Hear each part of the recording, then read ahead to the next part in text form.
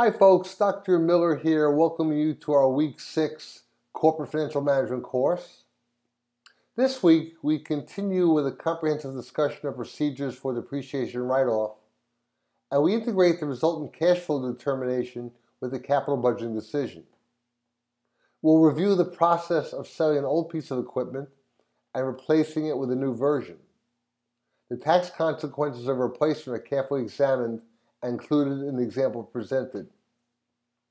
Our Week 6 grade will be composed of your participation in the following: discussion question 1 and 2, which I'll mention briefly in just a second, the short answer assignment, the case study assignment, and completion of the quiz.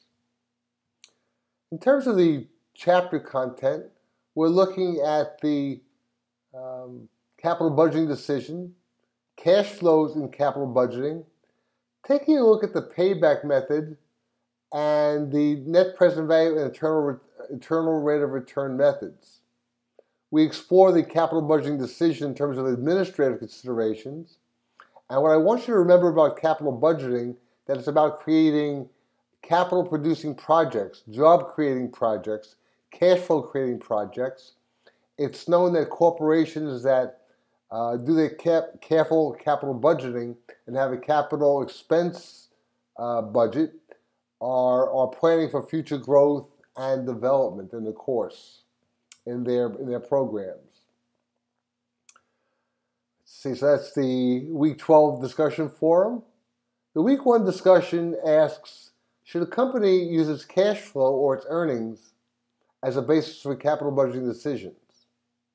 Question 2 looks at, how does technical change influence the planning for capital spending decisions? Both worthy of our exploration this week. The Week 6 case study is the second part of a series of analytical tasks spanning several weeks.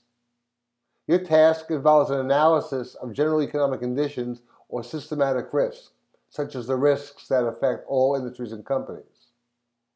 Your goal is to determine the percentage terms and optimal allocation of $1 million, where that will be, among the 3 asset classes. How to allocate $1 million among 3 asset classes: U.S. equities, treasury bonds, and cash. The goal here of this week's study assignment would be to maximize your expected returns over the next 12 months. For the short answer assignment, I ask that you write a 3 to 5 paragraph essay. Explain the concept of capital expenditures and give 2 examples. For the Week 6 quiz, the Week 6 quiz consists of 20 multiple choice questions and must be completed within 30 minutes from the start. The quiz focuses on the topics covered during the week, which includes depreciation write-off, capital budgeting, and the tax consequences of replacement. Thank you for your brief time. Have a great week. Enjoy our Week 6 Corporate Financial Management course. Thank you.